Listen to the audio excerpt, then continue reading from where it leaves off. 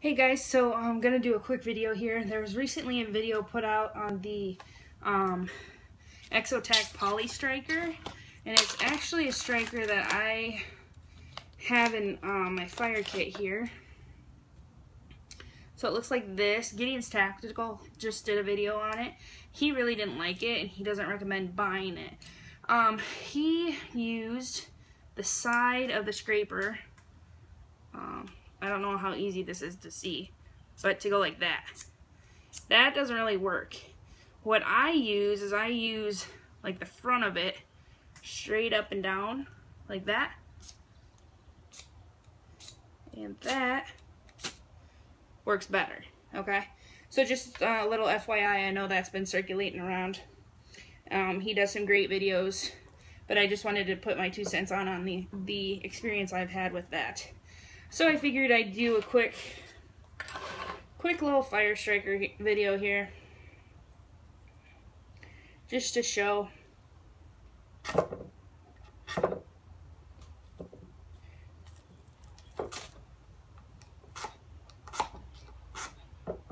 And he said he couldn't get natural tinder to go. This is just some wood shavings. I'll take that out of there.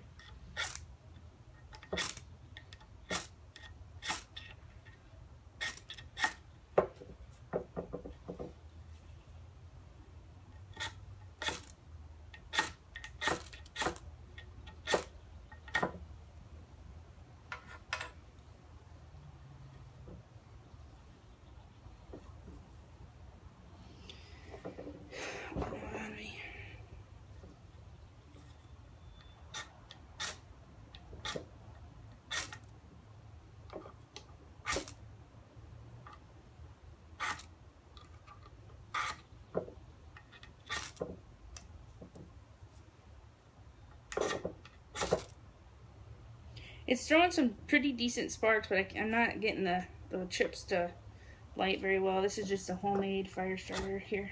Let's see if I can get it going.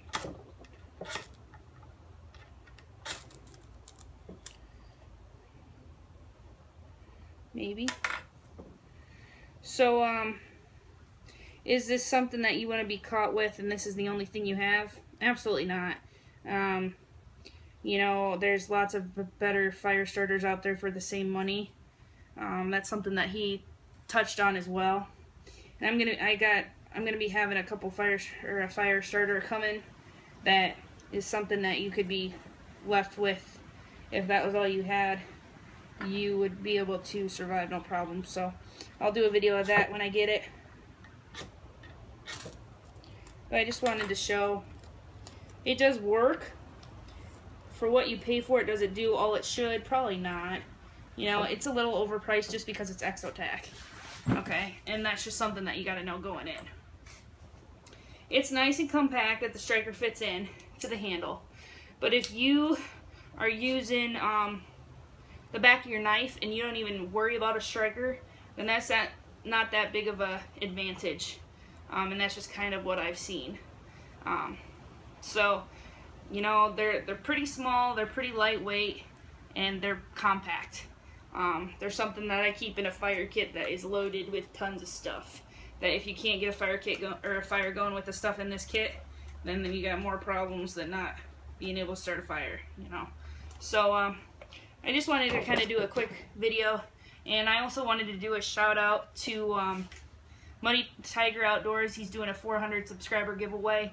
So I just wanted to kind of let you guys know about that, and go ahead and check out his channel and his video on that. You can comment or do a shout out to get in. And I think it's going on for about a month. So just FYI about that. By the way, that fire starter that I used was just a cotton round dipped in Vaseline or dipped in wax, and then I cut them in half because I don't need a full one to get the fire going. You can fluff them up pretty good. If you split them apart, you get the cotton fibers exposed, and then, as you can tell, it goes up pretty good. And I'm just kind of burning some scrap paper that's been sitting here. So anyway, there's that video. Like I said, I just want to do my 2 cents on that fire starter, and I have another fire starter coming. So stay tuned for that video, and thanks for watching.